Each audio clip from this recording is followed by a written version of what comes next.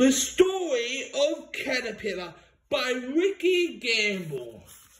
Once upon a time, there was a caterpillar was eating grass and leaves.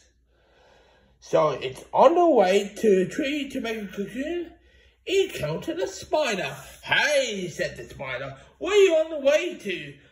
Just making a cocoon on a tree."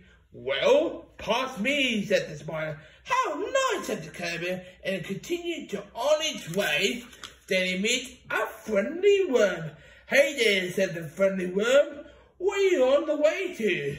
And the caterpillar says, "Just on the way to a tree to make a cocoon." And the worm says, "You past me." "How nice," said the caterpillar, and he's on the way too. Then a bird appeared. "Tweet, tweet," said the bird, "where are you on the way to?"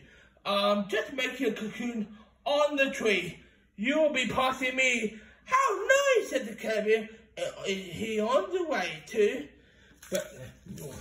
And just then the caterpillar was making a cocoon, for he slept many days.